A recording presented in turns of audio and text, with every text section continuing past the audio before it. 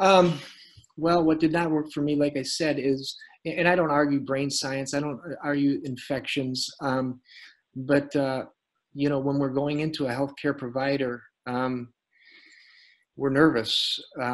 Our lives are already in chaos. We're struggling to find order in our own lives. We're struggling to find, you know, our neck where we're going to get our next fix from, because we're going to go into withdrawal. We're the least of our worries is an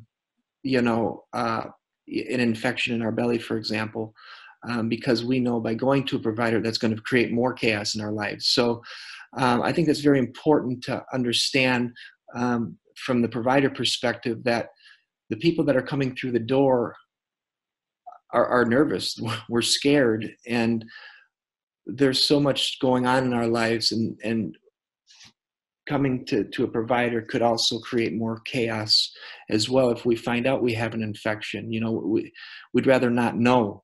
We